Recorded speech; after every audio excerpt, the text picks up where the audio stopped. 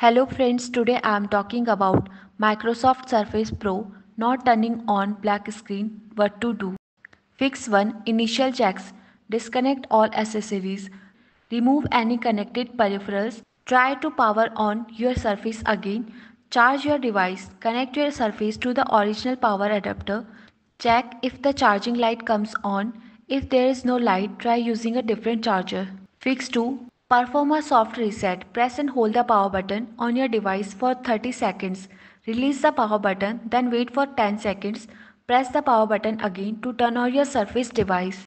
Fix 3. Refresh display. If you have a keyboard connected, press Window plus Control plus Shift plus B to refresh the display. Fix 4. Connect to an external monitor. Connect your Surface Pro to an external monitor. If the external monitor shows output, the issue may be with your Surface display rather than its functionality. Fix 5. Contact Microsoft support. If your Surface Pro still does not respond after trying all the above steps, it may indicate a hardware issues. Contact Microsoft support or visit a certified service center for further assistance. Thanks for watching. Don't forget to like, comment and share and subscribe.